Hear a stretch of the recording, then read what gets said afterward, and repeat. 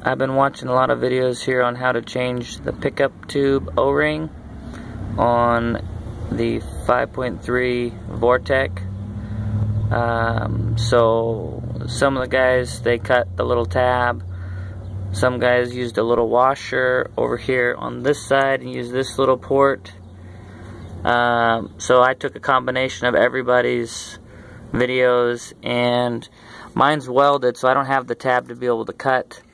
So I just got some really thin wire, hooked it onto the bolt, took it out. You have to take the inner gears of the pump out, and then take the 4 bolts out on the pump, and then you'll be able to kick it sideways enough.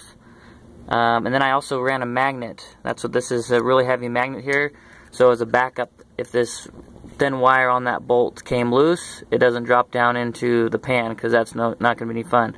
But now here's the kicker. I got these hydrostats with a locking end, so if it can come out this hole, you can put it back in. So it takes a lot of doing and being real careful, but you can get that bolt started and get it back in there in that same hole the same way it comes out.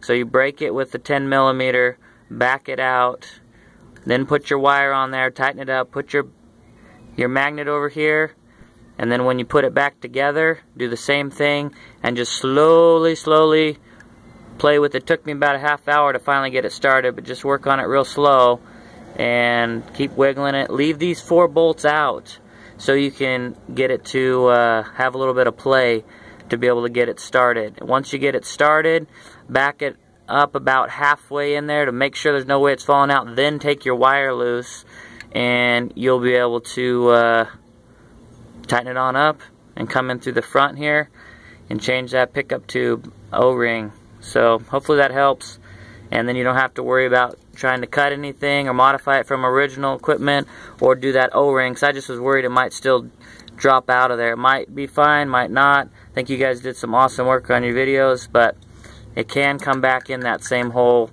You just got to be real careful. Again, I used a locking pair of these hydrostats. So alrighty, you guys have a good one. Hope this helps.